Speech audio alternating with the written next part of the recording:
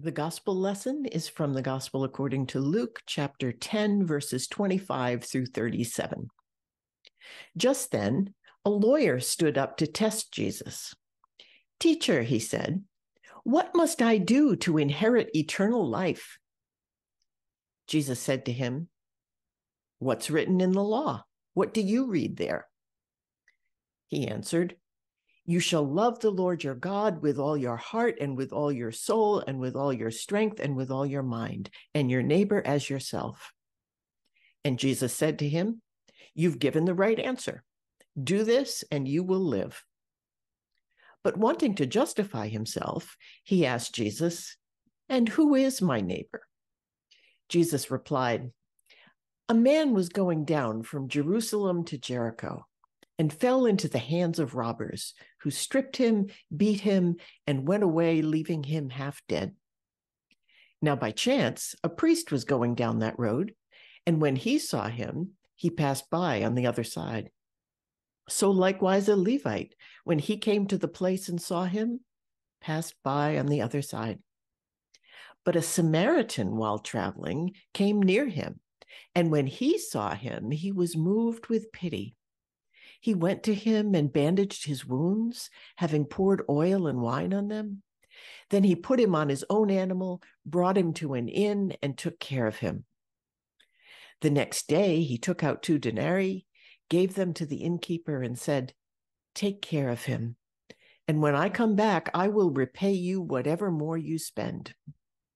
Which of these 3 do you think was a neighbor to the man who fell into the hands of the robbers?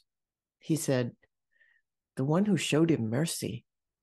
Jesus said to him, "Go and do likewise." This is the word of God for the people of God. Thanks be to God. I want to be clear that my decision to do a sermon series on monsters this fall was not a call to the universe to send more monstrous events to the world. You can stop, okay?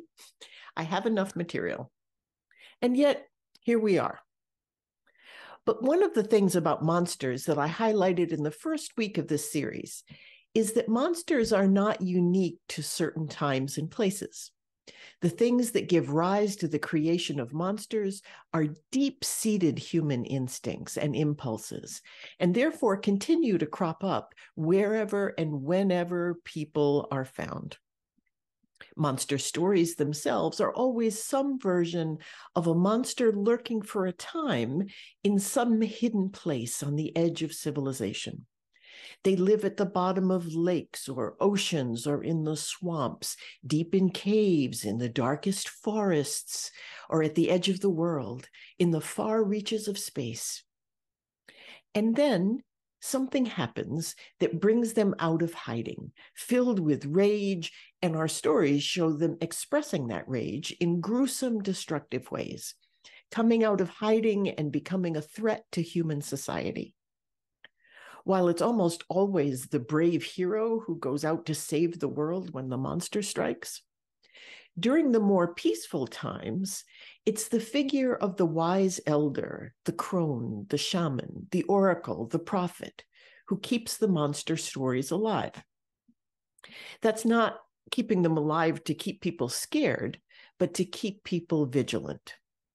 Prophets remind us that monsters are never truly conquered because their origins are right within us, within the human psyche.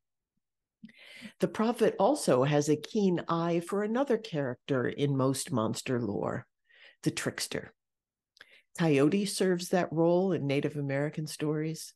It's Loki, the god of chaos in Norse legends. In Chinese culture, it's the Monkey King. In Greek mythology, it's Hermes, who invented lying. He was the messenger for the gods, so maybe you had to do that if you were delivering messages to the gods, but Hermes invented lying in Greek mythology.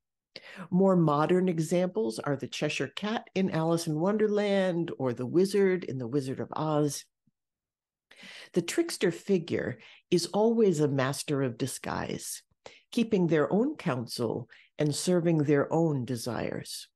The trickster sometimes lies outright, but more frequently tells only half-truths. In both cases, the intent is to deceive for a self-serving interest.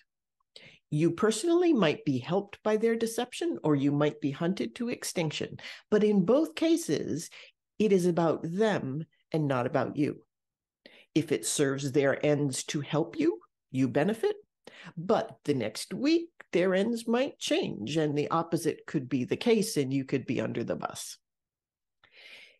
To make things even more complicated, sometimes the trickster lies about the existence of a monster itself.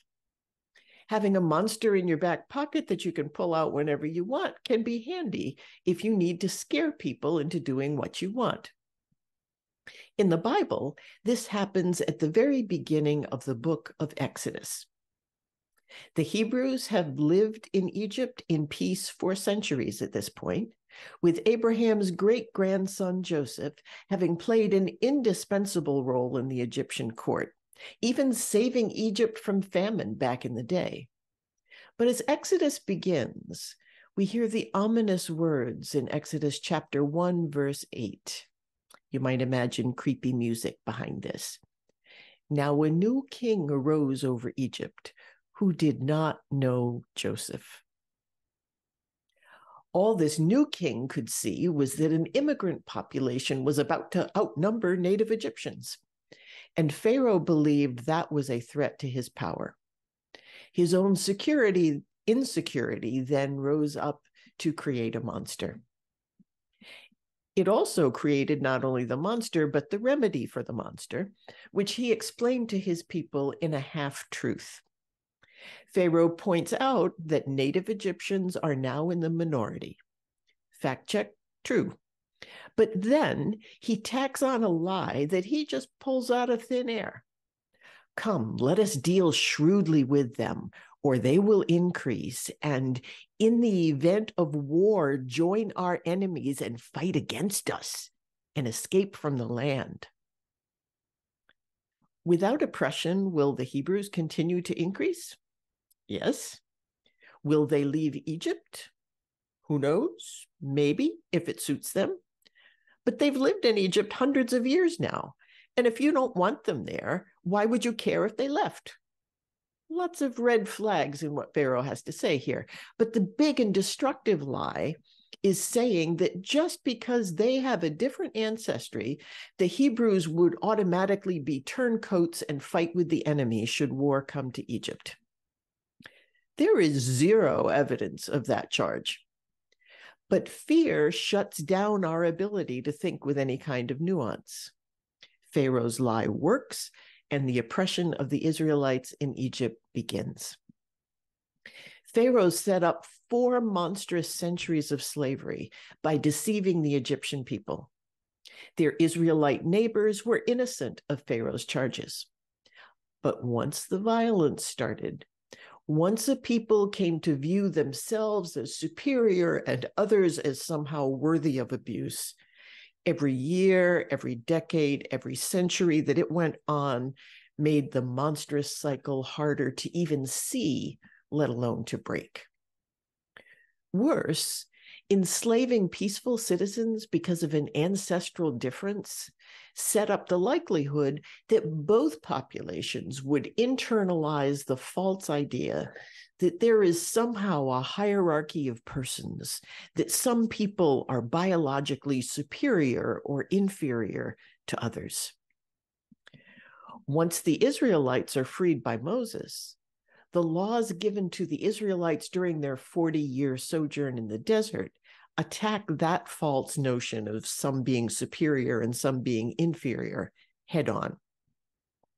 Not only in the 10 Commandments, but in many of the other laws we find in the books of Exodus and Leviticus, the Israelites are told in no uncertain terms that they need to remember the injustice they were subjected to in Egypt and not let it happen to others on their watch.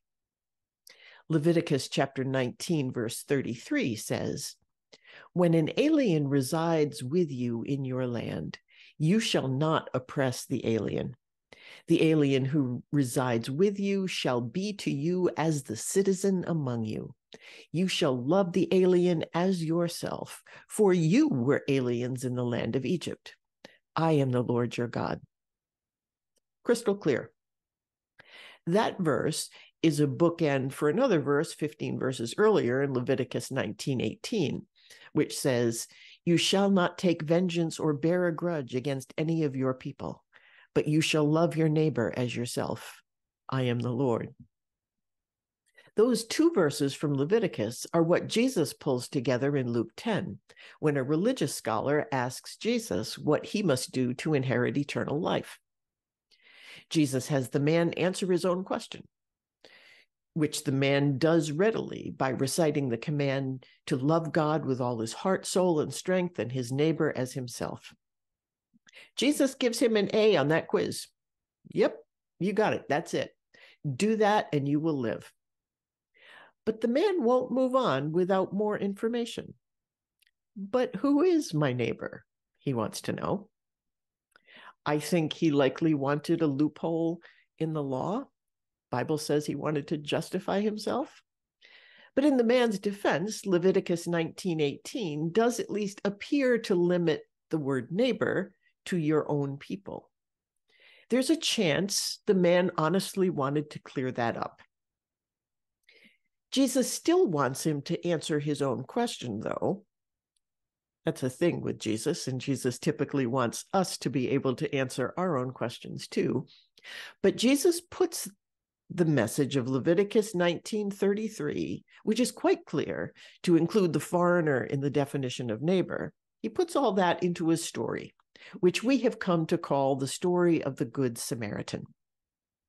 Today, the story is so embedded in our culture with the names of hospitals and nonprofits that we often miss its punch. We correctly equate Good Samaritan with acts of kindness, but what we often miss is how offensive it was for Jesus, a Jewish man, to use this story to explain Jewish law to another Jewish scholar. When Jesus picked a Samaritan to be the hero and picked several Jewish leaders to be callous and self-absorbed, Jesus was lifting up as a hero a despised population. The phrase Good Samaritan would have been an oxymoron to every Jew within earshot. The animosity between Jews and Samaritans was already centuries old by the time of Jesus and created a chasm of disgust and hatred that divided their respective peoples physically, religiously, socially, and emotionally.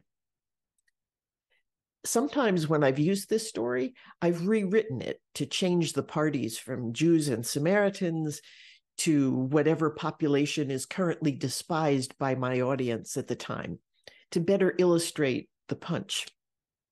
But right at this moment, all we need to know about this story is that Samaria is today the West Bank. It's Palestinian territory. The story takes place on the road that runs south from Jerusalem to Jericho, a road that begins in today's Israeli territory and ends in Palestinian territory. In today's geography and politics, it's the story of the good Palestinian. When I went to the prayer service at Temple Shir Tikva right after the October 7th terrorist attack by Hamas, they were able to hold the reality of good Palestinians in their hearts and prayers. I heard it, and we shared those prayers together. But not many can hold that line or hold it for long, especially when there are those dedicated to making it as hard as possible to see those different from us as being also precious in God's sight. A landlord outside of Chicago was made so fearful of Palestinians by the tricksters he listened to on talk radio that he went to the door of one of his tenants and brutally stabbed a Palestinian mother 26 times before stabbing and killing her precious 6-year-old boy. That man would have been so offended by Jesus' story of the good Palestinian that he would have joined the Crucify Him crowd during Holy Week. And he is sadly not alone. In Luke 10, Jesus told that story to that man to shake him up, to make him realize that gaining eternal life was not a matter of being part of some superior ethnicity or religion. It was about the ability to love your enemies. Love not as a warm, fuzzy feeling, but love as the concrete action of giving aid to anyone who is suffering. That's the entire gospel in just 12 verses of Luke 10. The man's initial question was not, who is my neighbor? That was the follow-up question. The question that started it all was, what must I do to inherit eternal life? And the answer, loving God by extending care and mercy equally to all. If we did but that, everything else falls into place. Peace, justice, mercy, humility, life. Obviously, we have not found that to be easy. There could, in fact, have been a different story about the man who was mugged and left for dead in the road. We were given just the examples of two who passed by with indifference, and then the one who stopped for help, to help. But those aren't the only options. In another setting, there might have been another person who passed by. Jesus might have told a story about someone who came on the scene, saw the man in the ditch, noticed he was still alive, noticed he was of a different race or ethnicity or religion, and kicked him in the head until he died. We might then have seen the dead man's relatives stop looking for the robbers and instead hunt down the one who killed him in cold blood. When they caught him, they might have been enraged enough to not only kill him, but torture him first. And that would have set off the attacker's family, because after all, the man in the ditch was part of a group that had burned their homes and sacked their city. That's what they'd heard. He was not innocent. Soon there is war, more torture, more killing, more trauma, until the monster comes to destroy all in its path. Welcome to 2023. It's easy to sit in comfort and say, oh, we would be different, we would stop. Don't be so sure. In August of 1990, I was still married and living just outside of Gainesville, Florida, where my husband was a professor at the university and where I worked at the bookstore across the street. Across that month, for 4 long weeks, 4 students at the University of Florida and 1 at nearby Santa Fe Community College were brutally murdered by a serial killer named Danny Rolling. It was a terrifying time. The young children of a friend from church stopped eating their breakfast. And when their mom pressed them, why aren't you eating your breakfast? This is like the 3rd day in a row. Well, Mom, there's a serial killer. Thought it was Captain Crunch coming for him or something. And we laughed even then, but it was no joke. They were young and they were scared and they couldn't understand, and it affected their ability to eat. We all moved in groups across those weeks. We had secret knocks to identify ourselves when we were visiting with friends. Then our church organist, Dorothy, and her husband, Pete, who I refer to as my Florida parents, got the call. Their niece, Krista Hoyt, was a victim. She was the student at Santa Fe. Worse, the brutality of her murder was so sadistic and twisted that it was her story that dominated the news. It was Krista's body bag that her parents and Pete and Dorothy had to see in news clips coming out of her apartment again and again and again on every channel.